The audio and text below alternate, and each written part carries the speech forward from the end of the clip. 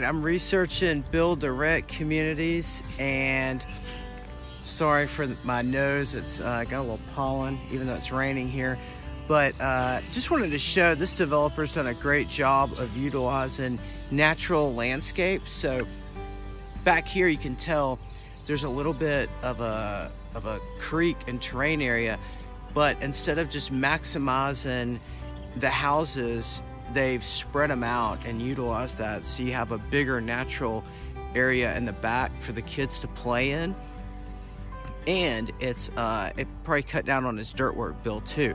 So I think that's a really good example of why you don't necessarily just want to squeeze as many houses in as possible, because excavation costs keep going up, and it's just going to be a lot better product at the end of the day for your renter or your homeowner, as much as you can maximize that.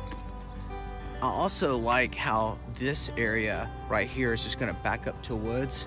There's a creek back there that houses are just going to back up to. That's the end of a cul-de-sac.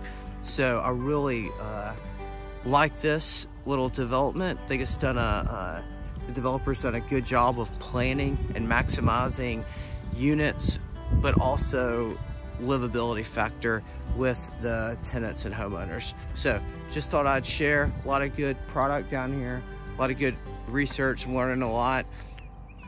You can also see, because I've talked about layout a lot, this I guarantee you that retaining wall right there was not in the budget, and some code inspector made him do that, and so we've all been there, done that. So anyway, just wanted to share this. Hope everybody has a great day.